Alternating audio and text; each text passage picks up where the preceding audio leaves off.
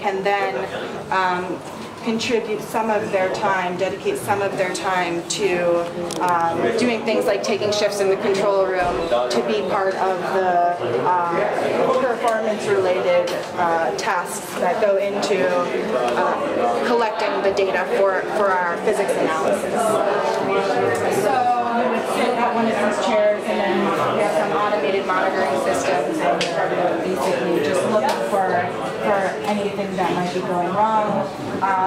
These feeds now are looking into the cavern, so you can see little corners of the detector, but it's a lot of scaffolding and it's hard to make out. Yeah, not super exciting in the control room right now. Other questions?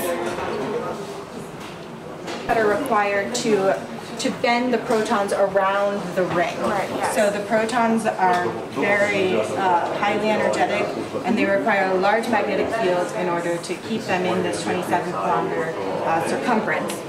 We use niobium titanium superconducting magnets. They're cooled with superfluid liquid helium down to just 1.9 electrons on the photons. They're stopped at that point. They're absorbed by the detector in order for us to measure their energy. Yes.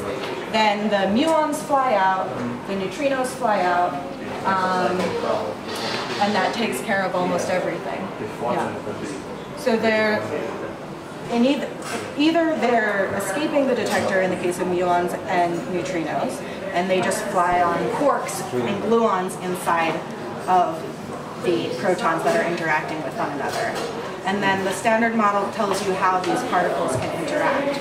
So you could have two quarks that couple to a W boson, for example. And then the W boson might decay to an electron and a neutrino. So that's how you get the other particles. Oh. Yeah.